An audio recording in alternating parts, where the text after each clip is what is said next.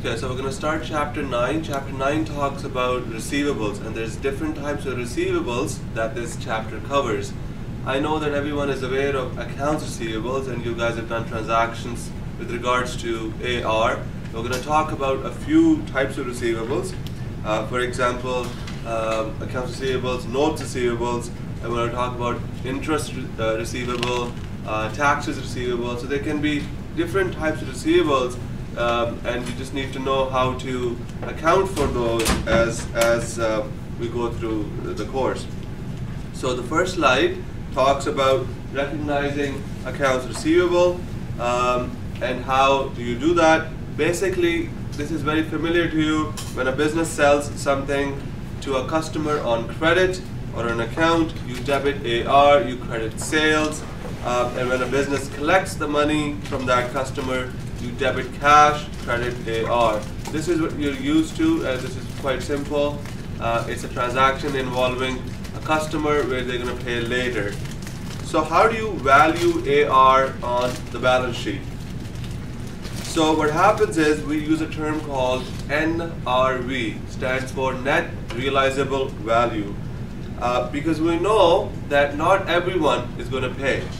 So if you have 1,000 customers, maybe 3 people will not pay. Not because they don't want to pay, but because there's financial difficulties, or they've gone bankrupt, or they've passed away, or there's other things that can happen in life, and it just either delays the payment or it just never comes to you. So you have the NRV, Net Realizable Value, which must be shown on the balance sheet. This is how you calculate this. AR minus the actual uncollectibles that you have determined. Or you can use AR minus ADA. ADA stands for Allowance for Doubtful Accounts. Hence, doubtful means that people that you feel are not going to pay. So there are two methods, as I just alluded to. There's a direct write-off method, and there is the allowance method. In the direct write-off method, basically what's happening is you are waiting for the customer not to pay you before you write it off. So everything is being done normal with debit AR, credit sales, and as the customer sends you a letter, email, or something and says that really it's not going to happen, I won't be able to pay you, write me off. That means that now you're going to do debit bad debts expense, credit AR for that particular account. So bad debts expense is an expense account. Obviously it goes on the income statement, not the balance sheet. Bad debts just means that you have made a bad decision to lend them that money, not really lend them the money, lend them a product, and the promise was that they'll pay you back, but it never actually occurred. So it's a bad debt on your behalf, from your decision point of view. So basically, no entries are made until these bad debts actually happen, and when they do happen, you debit bad debts, credit AR, as you can see, and NRV is at this point equivalent to AR minus the actual uncollectibles. This method is used when bad debts are not really material. They are not going to change someone's decision. They're not huge in dollars. They're not huge in percentages. It is not used for most businesses. It may be used for smaller businesses, for those people who may not understand all the bookkeeping, accounting transactions. If they're doing their own bookkeeping, they may use it. However, it is not recommended. Most companies use the allowance method. The allowance method determines the fact that there's going to be an amount which is going to be not collectible, and you can determine it based on your past history. And usually this amount is material. Now, by material I don't mean millions of dollars, but it can be for large corporations. But it actually is a small percentage of the company's accounts receivables or a percentage of the company's sales. In this case, what happens is the uncollectible amounts are estimated, and the expense for the uncollectible is matched against the sales accounts for the same year.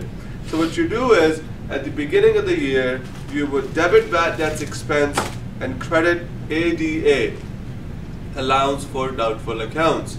So basically what's happening is, you know, based on past history, that a small percentage of people are not going to pay you.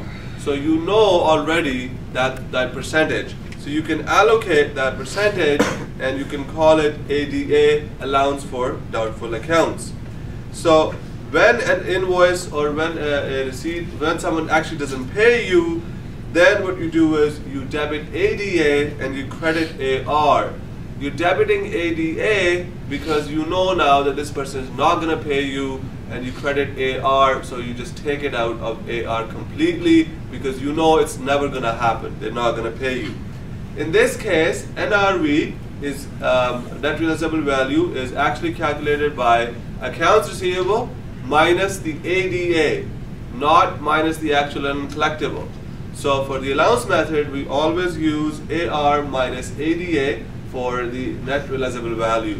And as I said, most companies use this method, and they're actually bound to use this method if you are a public company. So again, what you would do is you would debit bad debts expense, credit ADA, and in this case it's $24,000, and that's the amount that has been decided by the company.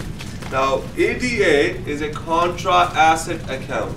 So it comes right under AR, and it is as I mentioned, a Contra asset account. It is credit balance for this account, but it appears on the balance sheet. So you can see, as an example of NRV, you can see that you have cash on this small balance sheet. You have accounts receivable, and then you have then you take away the allowance for doubtful accounts to come up with net realizable value. Excuse me. There are two methods for the allowance method. So there are two bases for the allowance method. How do you calculate this allowance, this ADA amount? Depends on one of these two bases. You can use sales, or you can use the actual accounts receivable. So you know that, let's say in your company, that all your sales, out of all your sales, you're going to have 2% of people who are not going to pay you. So if you know that, then 2% of sales becomes your base for the allowance method. But if at the same time you know that, let's say 4% of people who have an AR with you are not going to pay you, so then 4% of AR becomes your base. It's up to you. Both methods are completely satisfactory. They're completely allowed under GAAP, under IFRS, and under ASPE. You can use one of the two as you go along. So again, to emphasize, NRV, net realizable value, is key as far as as far as valuing the accounts receivable is concerned. So you would recognize and you value accounts receivables on the balance sheet when the balance sheet is produced, and you can use one of the two methods. You can use either the allowance method or the direct write-off method, but as I mentioned, allowance method is mostly used. If you use the allowance method, then you have two bases to choose from. You can choose the percentage of sales, or you can choose percentage of AR. Now, next topic is a different topic, but it's about getting rid of AR. Now you would ask yourself, what does that mean? Why do you want to get rid of AR? Well, sometimes companies are in need of cash. Sometimes they need the cash quite quickly, and what happens is that the company is having trouble getting their customers to pay, or they know that it's going to take 120 days or 180 days, which is 6 months to pay. So the companies, what they do is they say to a bank or to another company, which is called a factoring company. Basically, these are outside companies. They would buy your AR. So let's say your AR is valued at, in this case, it was valued at $188,000, because you've got $200,000 minus the $12,000 ADA. You know that $188,000 can be collected, but you don't want to spend the time or the money to collect this, and the fact that there's not enough time for you to wait. So what you can do is you can sell the accounts receivables to a third company, for, let's say, $160,000. Now the third company has given you $160,000 upfront cash, right?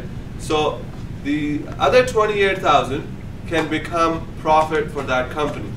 So the company will now go out there and use all their means possible to collect the $188,000.